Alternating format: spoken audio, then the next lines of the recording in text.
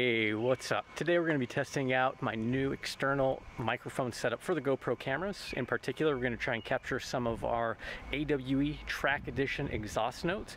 So let me get everything in place, kind of set up. I'll show you what that looks like. You can use that in your videos, and then we'll go for a test drive. Alright, so aside from the GoPro, you are going to need this GoPro external mic adapter.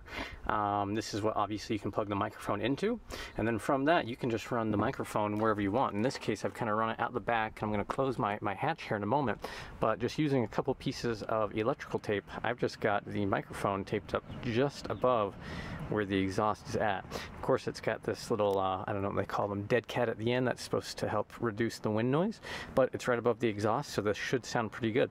Now, where I'm out in the GoPro technically doesn't matter because it's the audio that we're capturing here, and the video just kind of supplements that. So now that we've got this in place, let's put the GoPro in the car and let's go for a drive.